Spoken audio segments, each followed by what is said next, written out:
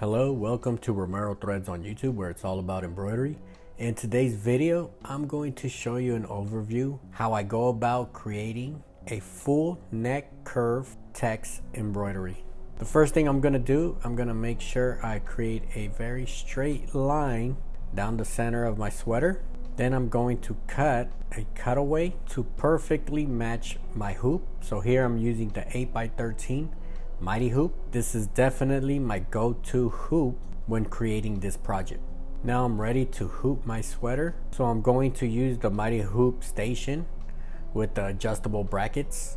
I want to have the hoop as high to the neck collar as possible. Here I'm going to tape my cutaway to the hoop just to secure it, so when I'm hooping my sweater, the cutaway doesn't move. So here I have the hoop as high as possible, and I want to verify that my sweater is 100% straight before attaching the Mighty hoop.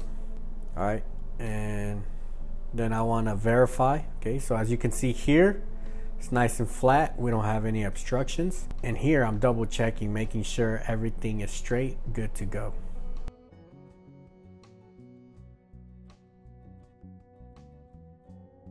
And once I confirm that my hoop is straight, now I want to take a picture of my hoop. So when I take a picture, I also include a tape measurement just so I can get an accurate reference when I'm digitizing my neck collar. So I want to be as straight as possible. And as you can see here, okay, I got a very accurate picture with the exact measurements of my sweater. Now I take my picture into Illustrator. I use Illustrator to use all my reference lines. I like setting up all my vectors on Illustrator.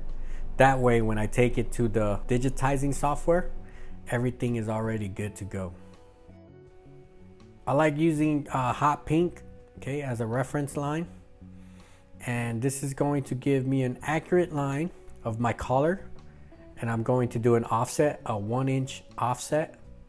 And I'm going to use this 1-inch offset as my base for my text.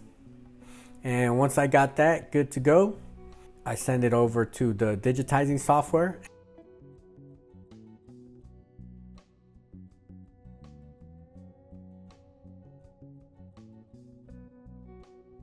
So this is where I'm going to add my text, select my font, and this is where I want to take my time and space my text evenly. So here, what I'm looking out for, I'm making sure that my text isn't too close to each other and not too far from each other.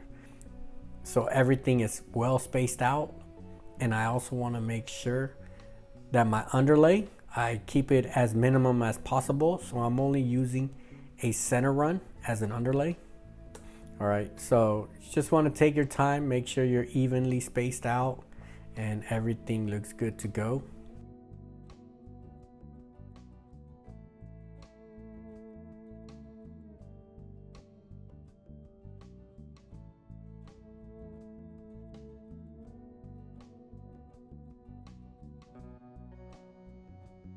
And here, one of the most important part that I like to do, I like to digitize from center out. So as you can see here, we're kind of starting from the center and we work our way to the sides. That just minimizes puckering or loss of registration. And once I confirm my design's good to go, okay, now it's time to put it on the machine. You want to carefully put it onto the machine. Okay, and of course we want to trace your artwork, and I use the contour trace to make sure that my actual design follows the path that I set up. So really all the heavy lifting was done during the initial portions. We accurately measured everything. We digitized everything according to specs. Okay, as long as all our measurement is good to go, once we push start, everything should just stitch out as planned.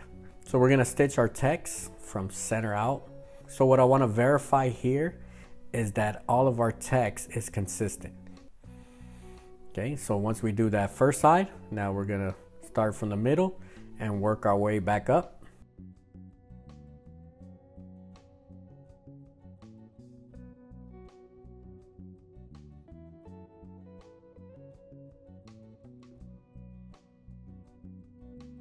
So from this view, our design looks picture perfect.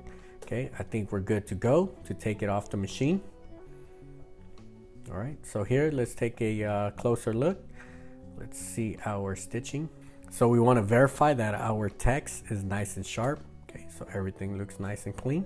Everything looks consistent. Spacing looks consistent.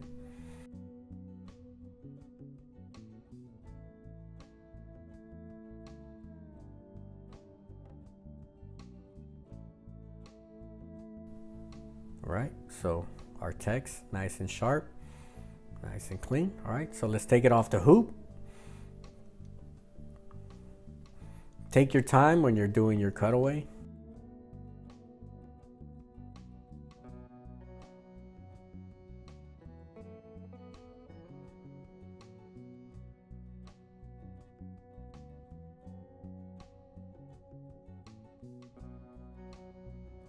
I'm definitely gonna make a part 2, which will probably end up being like a 1-hour video. Okay, but if there are specific steps that you want me to go through, all right, make sure you leave it down below. And if you have any questions or comments, leave it down in the comments, and I'll see you on the next one. All right, peace out.